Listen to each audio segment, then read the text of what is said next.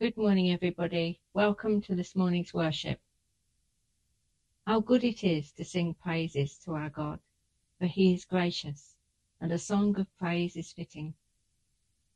So let us praise the God who is great in strength and mighty in power, and whose love will never let us go. Let us pray. God of all, we praise you for your care, for your commitment and compassion for all life. Your energy never runs out, your well of love never runs dry. Your grace never goes stale. Your word is always alive and fresh and life-giving. Thank you, God, our strength. Thank you, Jesus, our Saviour. Thank you, Holy Spirit, our Comforter. Amen.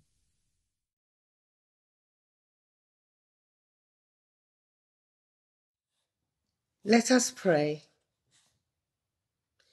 O Most High, we forget your goodness to us and turn our minds away from the marvels you have done.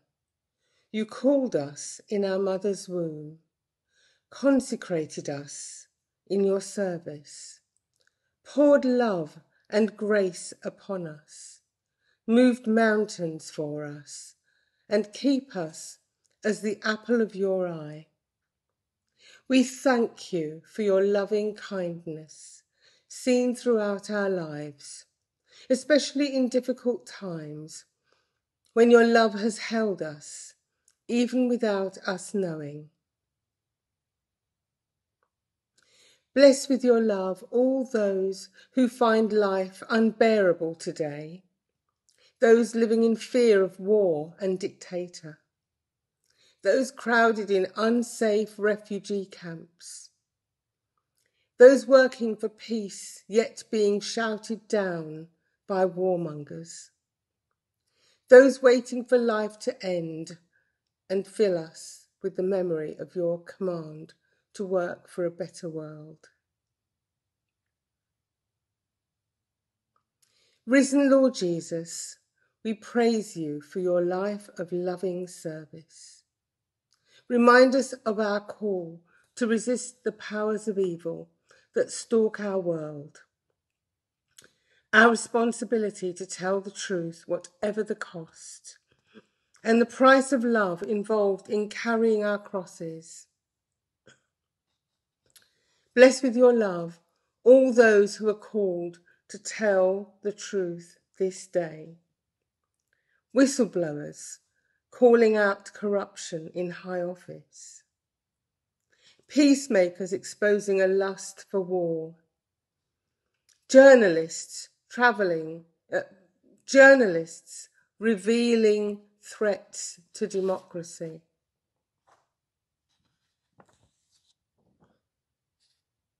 Most Holy Spirit, we praise you for your energy, for the energy you give the Church, ever surprising us and calling us to new forms of life and vitality, even sometimes when we least expect it. Make us always eager to proclaim the gospel through word and deed. Bless with your love those who proclaim your saving work this week. Those who donate to and volunteer in food banks. Those who seek to make women's refuges safe and healing places. Those who welcome folk into groups for addiction where, step by step, freedom is found. Eternal Trinity of love, in our thanks and our prayers, we bring to you now those we love and worry about.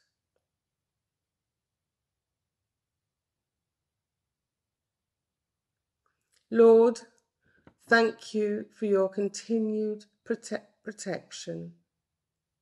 Amen.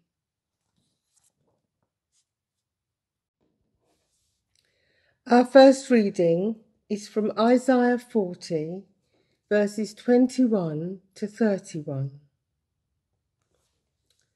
Do you not know? Have you not heard? Has it not been told you from the beginning? Have you not understood since the earth was founded? He sits enthroned above the circle of the earth, and its people are like grasshoppers. He stretches out the heavens like a canopy and spreads them out like a tent to live in. He brings princes to naught and reduces the rulers of this world to nothing. No sooner are they planted, no sooner are they sown, no sooner do they take root in the ground than he blows on them and they wither, and a whirlwind sweeps them away like chaff. To whom will you compare me? Or who is my equal? Says the Holy One. Lift your eyes and look to the heavens. Who created all these? He who brings out the starry host one by one and calls them each by name. Because of his great power and mighty strength, not one of them is missing. Why do you say, O Jacob, and complain, O Israel? My way is hidden from the Lord. My cause is disregarded by my God. Do you not know? Have you not heard? The Lord is the everlasting God, the creator of the ends of the earth. He will not grow tired or weary, and his understanding no one can fathom. He gives strength to the weary and increases the power of the weak. Even youths grow tired and weary, and young men stumble and fall. But those who hope in the Lord will renew their strength. They will soar on wings like eagles. They will run and not grow weary. They will walk and not be faint. Our second reading comes from Mark chapter 1, verses 29 to 39. As soon as they left the synagogue, they went with James and John to the home of Simon and Andrew. Simon's mother-in-law was in bed with a fever, and they told Jesus about her. So he went to her, took her hand, and helped her up. The fever left her, and she began to wait on them. That evening, after sunset, the people brought to Jesus all the sick and demon-possessed. The whole town gathered at the door, and Jesus healed many who had various diseases. He also drove out many demons, but he would not let the demons speak because they knew who he was. Very early in the morning, while it was still dark, Jesus got up, left the house, and went off to a solitary place where he prayed. Simon and his companions went to look for him, and when they found him, they exclaimed, "Everyone's looking for you." Jesus replied, "Let us go somewhere else, to the nearby villages, so that I can preach there also. That is why I have come." So he travelled throughout Galilee, preaching in their synagogues and driving out demons.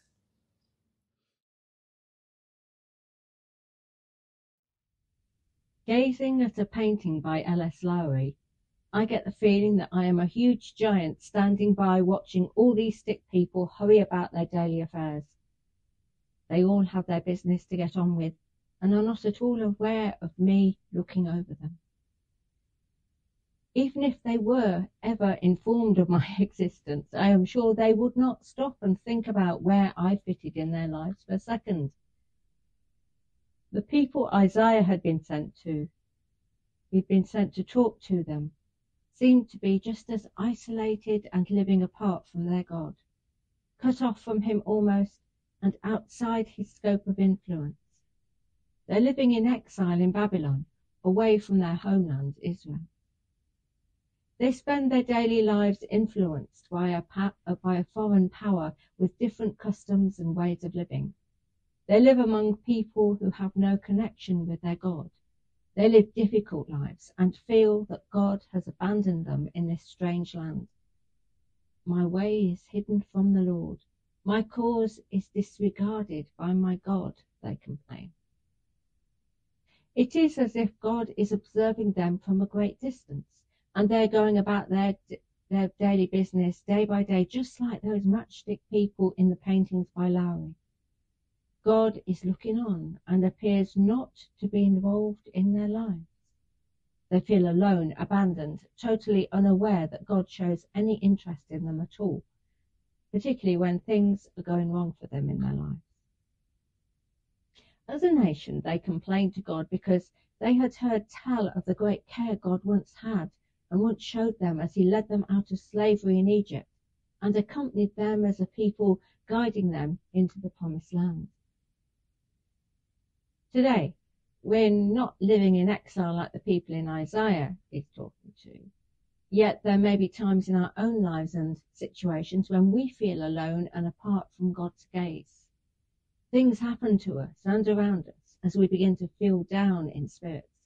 We do not know how we're going to climb out of the hole we find ourselves in.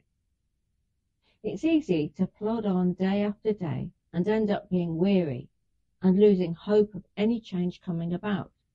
It's a vicious circle. When you get weary and lose hope, then you may not have enough strength to fight on through, and you may even lose your trust in God, that God will be there for you. Isaiah tells his people that God has been with them all along. He really is interested in what they're doing in their daily lives. He is there for them in their down moments of life.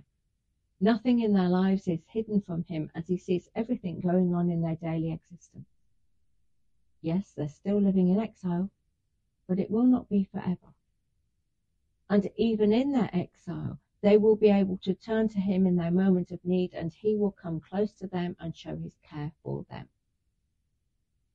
One of the first steps in coming to acknowledge that God is there for you and will be readily get involved in your life, guiding you in the tricky bits and answering prayer, is to believe that he is able and willing to get involved. Isaiah mentions that God is greater than we are, so is not limited in the same ways we experience. He mentions that God sits enthroned above the circle of the earth, and its people are like grasshoppers. This reminds me of observing that L.S. Lowry painting of matchstick people. God is bigger than us. His ways and his thoughts are greater than we can imagine. Yet he remains connected to us and is interested in what we're doing day by day. Not only is he greater than us, he's also more powerful than us. What we know we cannot do, he can. He has authority over the elements of the universe. His word has power to bring into being and to make whole, to change things for the better. He reduces the rulers of this world to nothing, Isaiah reminds us. They are raised up and brought down. We can understand this, and perhaps a smile spreads across our faces as we think of the politicians over the last few years who have grieved us. We're told that in our Milky Way alone, it's estimated that there are about 100 billion stars. And in the universe, NASA tells us that astronomers consider there are about 1 septillion stars out there. If we're not sure exactly how big that number is, a septillion is 1 followed by 24 zeros. Isaiah reminds us that the starry host is subject to God's design. He has power over them all. As well as wanting to get involved in our lives and desiring to be in a relationship with his people, God is beyond time. He is eternal. Isaiah reminds us, the Lord is everlasting God. He will not grow tired or weary, and his understanding no one can fathom. God is always on our case, if we so desire him to be. He is never too tired or weary to bother with us, and he desires us to be the best people we can possibly be in our circumstances. Isaiah tells us of his willingness to bring strength to the weary and increase the power of the weak. What the people in exile need to do is to acknowledge God in their lives and look to him once again. They need to wait for him to act, to rest in his presence, to renew their hope in the future he's going to bring them, and to trust in their God once more. This is the nature of the God in whom we have put our trust. We see the same nature made plain to us and demonstrated in acts of power as we hear about what the first steps in Jesus' ministry were. We hear Jesus preaching the coming of the kingdom of God in people's lives. But we also see the reality of the love of God made manifest in those who were ill or suffering in body or spirit. It all began in the home of Simon and Andrew, two of the first disciples whom Jesus chose. Simon's mother-in-law was in bed with a fever, we hear, and Jesus healed her. Word must have got out because as the Sabbath came to an end, we're told that the whole town gathered at the door, and Jesus healed many who had various diseases. He also drove out many demons. Jesus shunned celebrity and went off early the next day to a quiet place where there were no people, so he could pray. His mission was to proclaim the kingdom of God, and so they moved on to the other villages throughout Galilee, preaching in their synagogues and driving out demons. Jesus had come to tell the people that God loved them and to demonstrate the love and the presence of God in person.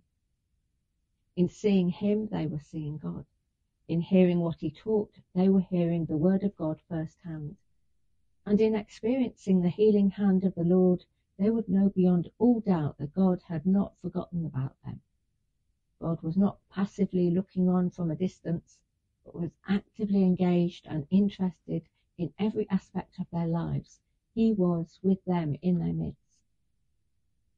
People come into the presence of the Lord at any time of the day, any day of the week, knowing that he cares about what each one is going through. When we read of his involvement in the concerns of other people down the ages, we're given confidence in his authority and power over the natural forces in the world.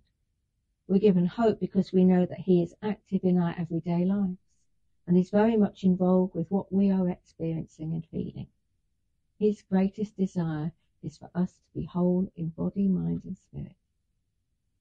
What Isaiah declares to the people who are tired and weary as they live in exile is for us now.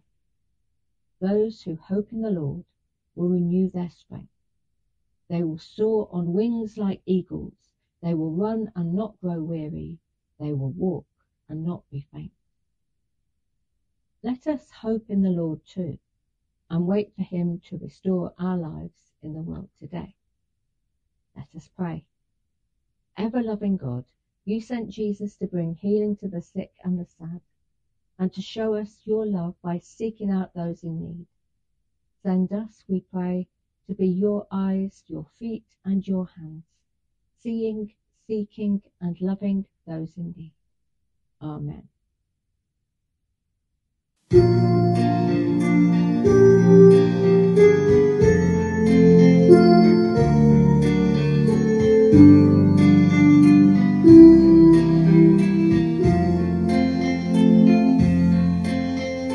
Search me, O God, and know my heart today. Try me, O Saviour,